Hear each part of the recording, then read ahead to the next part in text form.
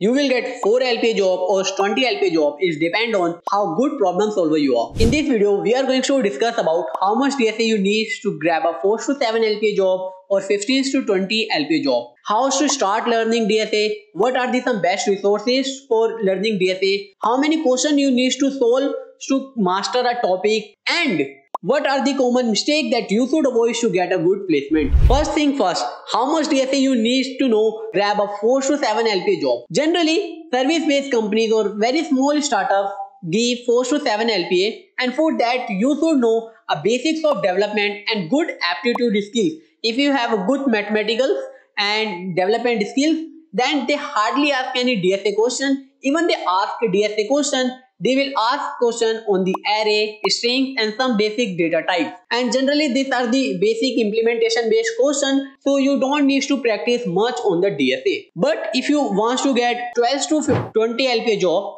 in that case you should know all the basics data structure like array, strings, object, linked list, stack, queues, binary tree, and you should have at least knowledge of like easiest to medium level question. Now let's see how to learn DSA. Currently I am teaching DSA in JavaScript live on my YouTube channel. So if you want to learn DSA, want to solve at least 200 to 250 problems and cover all DSA topics from arrays to graph, from recursions to DP, then this series is for you. So here we are starting from the basic loop. We will understand about the for loop, while loop, do while loop. We will solve 10 plus problems. So the first step before learning DSA is understanding the programming language. Let's say you are learning C++, Java, whatever language you are learning. First of all, learn the programming concept, the conditional statement language, loops, functions, and what are the methods. So you have to learn those methods. There are inbuilt methods. So let's say if you are learning array, so you should know about the map, filter,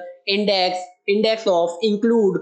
This kind of method you should know. When you learn about the programming concept, now you have to learn in depth of array, string, objects, and there is some map and set built-in data structure in JavaScript. So if you cover these 5 built-in data structure, array, string, object, map and set, and few common algorithms like recursion, linear and binary search, and the sorting algorithm, where you have to learn about the bubble sort, insertion sort, selection sort, merge and quick sort. If you cover this topic only, then you can crack almost all the startups along with your development skills. But if you are targeting for MNCs are some custom data structures too. So for that you have to learn about the linked list, stack, queues, binary tree, graph, and few advanced topics like dynamic programming, greedy algorithms, backtracking. These are the enough if you want to crack any companies. If you learn all this topic and solve easiest to medium level question and at least 200 to 250 quality question, then you can crack any company. Now how to learn that? I will share the link in the description. So first of all, what you will do, you will watch the 20 minutes of video. After watching the video, you will forget whatever you have watched in the video. So what you have to do, you have to read the notes. I have provided all the source code, whatever we are covering in the video, you will get the notes. So read the notes, learn, revise whatever you have learned in the video, and after revising all the concept that you learned from the video, you have to go and check out the practice question. Here are the practice question that you have to solve. Because it is loops, I give 4 questions, but when we go through the array string, then you will solve 10 to 15 questions on each topic. So let's say if you go through the linked list, in the linked list you will solve all the source code. You will see all the classes like how to insert, print, reverse.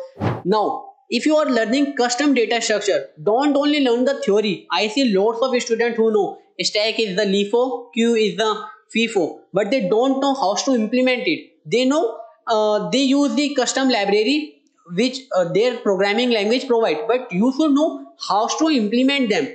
This is the mistake that lots of developers do. They don't know internal working of stack, queue. So make sure you know how to implement this.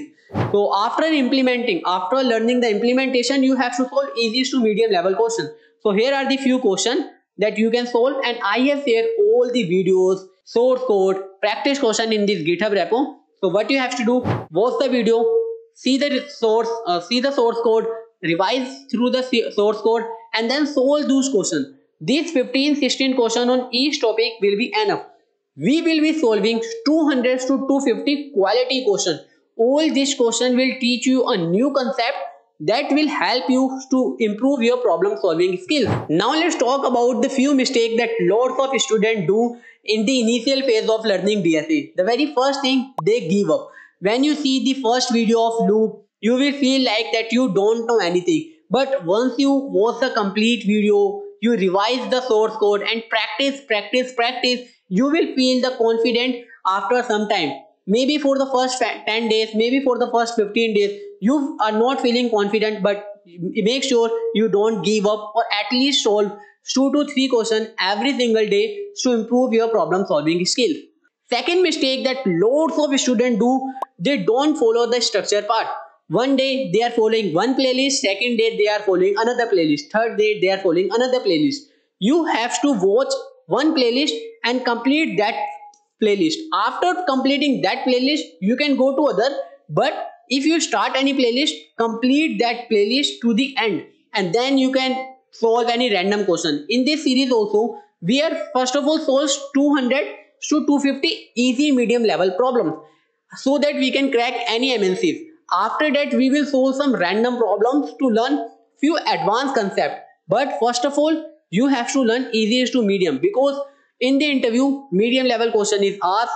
Very rarely hard level DSA question asked if you are into the development. If you are into the DSA only, then they may ask the hard DSA. But if you are into development, the most probably they will ask easiest to medium level question is. Third mistake lots of students do, because they see they have to solve only this 15-16 question and they are able to solve 5 questions, 10 questions by themselves. Then to complete this sheet, just to complete this sheet, they will remember the rest 5 questions. No, you don't have to do that. You have to solve all the questions, and you have to solve all the questions by yourself. If you are not able to understand the intuition, you can check out the source code. But after checking the source code, don't memorize it. Learn the intuition. What is the intuition behind that solution? And write the code with yourself. Don't just copy paste the code. Write code and do dry run. And once you're satisfied that this code is right, then only submit the code.